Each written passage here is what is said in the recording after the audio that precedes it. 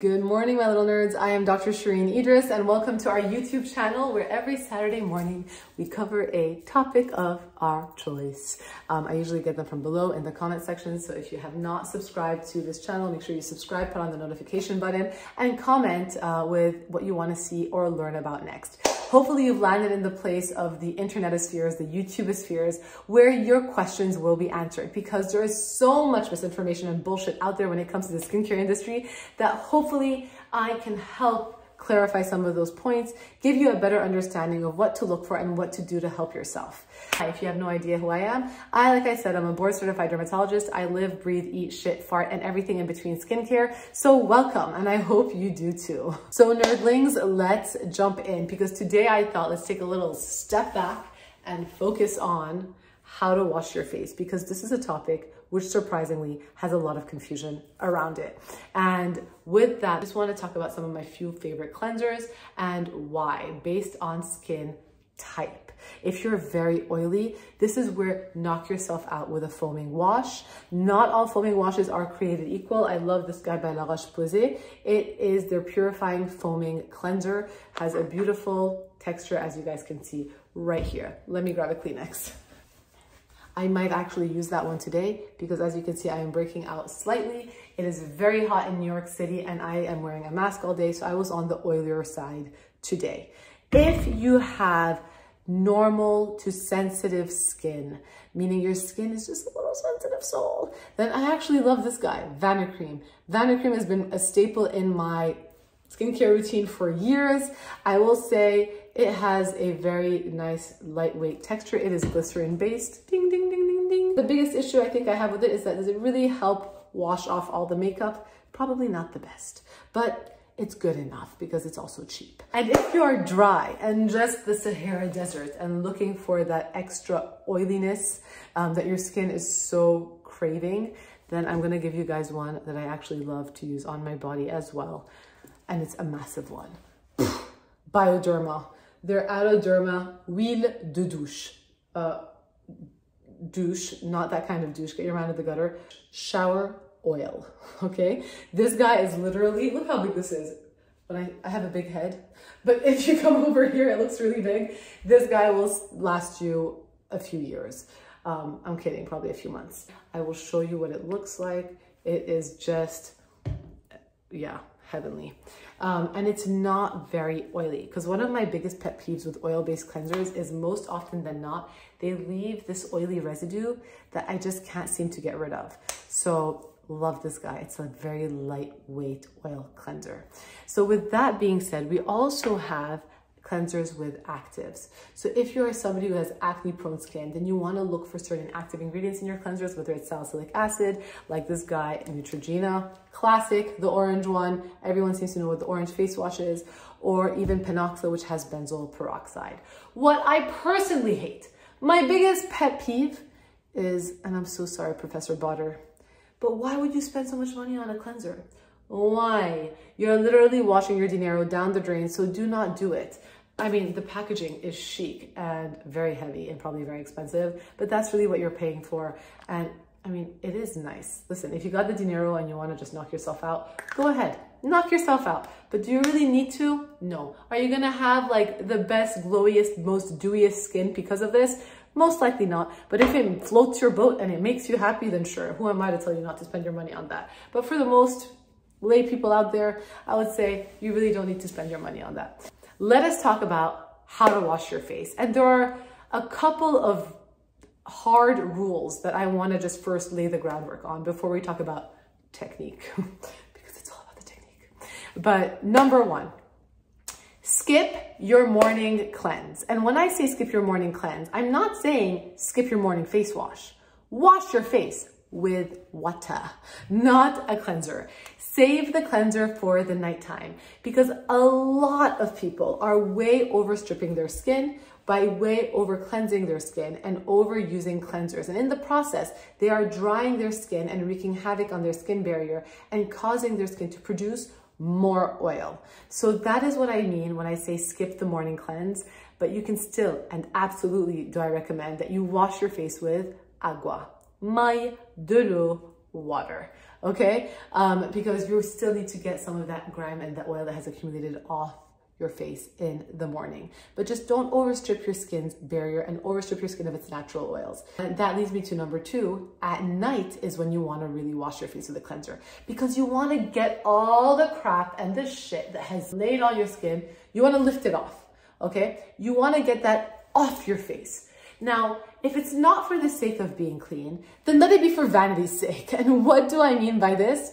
The toxicity of life, and I'm not talking about toxins in your skincare, because do not get me started on that, but the toxicities of life, pollution, crap, stress, city life, global warming. The earth is basically sitting on our face, causing reactive oxygen species to form, free radical damage to form. Those nasty little scavengers are going to go and cause premature breakdown of your collagen. And that is why you should also wash your face at night, because it's probably the most important anti-aging step in your skincare routine if you are going to start investing in a quote-unquote anti-aging skincare routine, which honestly should just be called a pro-aging or a well-aging skincare routine, because who does not want to age? If you don't want to age, you're just basically 6 feet under. So that being said, that is why we wash our face at night, which leads me to number 3. How then do you wash your face at night? Well, first of all, a few little things. If I see anybody doing this on the sink, trying to wash their face while sticking their butt out, I'm gonna lose my mind. It's called an elastic or a headband. Your hair can go up. So ladies and gents and anything in between, take your hair up, put it in a ponytail, put it in a bun. You don't need to look cute. Nobody cares what you look like. Free your neck and start washing, because the hair should be off your face. And with that being said, then you can start. So how do we start? I really love double cleansing. I unfortunately have yet to find a cleanser on the market that is gentle enough pH-wise without being overstripping of your skin that claims to do both.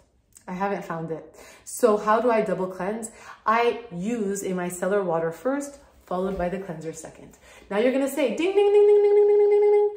Isn't double cleansing using an oil-based cleanser first, followed by the gel-based cleanser or a cream-based cleanser? Classically, technically, yes. But I don't love oil-based cleansers. I actually think the residual oil left on my face from an oil-based cleanser is overwhelming and kind of overbearing for the cleanser to follow, that the cleanser to follow doesn't really get rid of the actual grime off your face because it's so busy picking up the residue of the oil cleanser. And so that is why I don't like an oil-based cleanser first. I understand for the heavy makeup wearers out there that they probably love the oil-based cleansers first because it kind of gives that melting motion of that cleanser of the makeup on their face. But I don't wear that much makeup. So if you're somebody who's kind of like a medium light wearing makeup person, but you still apply sunscreen several times a day, then do as I do and do as I say. So here goes. So I'm gonna do a demo for you, starting with l'eau micellaire, the micellar water. Bioderma is amazing. So that being said, we get Bioderma. We get a cotton round. If you have a reusable one, you're a better human than I am. So get a cotton round, okay? Soak the cotton round. Take that and start cleaning the makeup off your face. And this is the first step of your routine. Really nice, really nice. Take a second cotton round, soak it, and go to town. All right, I really focus most of my makeup on my eyes, meaning I put mascara, a little bit of eyeliner. Usually I have my eyebrows drawn in. I think I forgot to draw them in today, maybe not. But that actually kind of gets all of that crap off. I had hardly any makeup on my face today. It was mostly just my eyes. Third cotton round. Okay, let's see. Yeah, there's not much. It's literally just, okay. So any excess sunscreen, sure, pourquoi pas. We have taken off the first step of our skincare routine, followed by the cleanser. So given that I have these cleansers in front of me, I'm going to show you guys the foaming one because I have been breaking out a tiny bit given how hot it is in New York City. and all of the excess oily production that I have been making. So this is one by La Roche-Posay. How exactly do you wash your face? A lot of people can actually use cleanser straight onto dry skin. I like to prep the cleanser a little bit, so I will show you guys what I do. Now, do not judge the mess on my sink. Okay, but I like to get some water and prep it. You can turn off the water to be better. Now my hands are all... Okay, we then go to town and get it in there. Get it in there. Okay, this one is not the best one when it comes around the eyes. It's a little bit irritating, but I go like this. And I probably wash my face for like 30 seconds. And I do go down my neck, I clean my hands, I go around, and then I let it sit if it has an active, meaning anything like salicylic acid or benzoyl peroxide. Because this one doesn't have an active and I use the micellar water, we can then wash it off. Let me try to lift you guys up. Okay. This is getting messy. Okay. Voila. Then we get our fresh towel, hold, and then we go like this. This is the most satisfying part because we can see if anything was left behind. And it's perfect. So that is how you wash your face. Do you slap your face with a cleanser? No. Do you go like this with the cleanser? No. You just put it on, gently massaging your face. And that is how, my friends, you wash your face with a cleanser. And the last thing is the temperature of the water. So don't use overly hot water because hot water can also overstrip your skin of its natural oils, further ruining your skin barrier. Especially bad if you have eczema or psoriasis or any sort of sensitive skin. So I would prefer that you stick to lukewarm water. You can even use a little bit cold water every now and again because that is kind of a nice contractual feeling on your skin. I don't mind it actually, especially if you wake up with puffy eyes. It can work wonders for your skin. But my personal water temperature of choice is lukewarm water. And the last tidbit is the towels. Don't use the same towel for 7 days straight. Make sure you switch your towels every 2 days. And finally, last thing, the myth around sodium lauryl sulfate. A lot of people are so scared of SLS. At the end of the day, it's the dose that makes the poison. Sodium lauryl sulfate is its gentler counterpart. But if you see sodium lauryl sulfate in your cleanser, don't freak out, okay? Do not freak out if your skin looks healthy, balanced, and happy. Now, if your skin is inflamed and seems irritated, then sure, try switching it out because it can cause some irritations in sensitive skin. But are you going to melt like an ice cream on a hot summer day if you use sodium lauryl sulfate in your cleanser? Most probably not. But again, just a little word to the wise, be mindful of where you're getting your information from.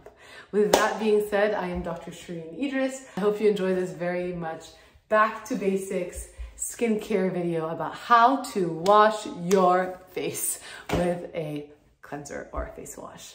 I will catch you guys next week. Have a good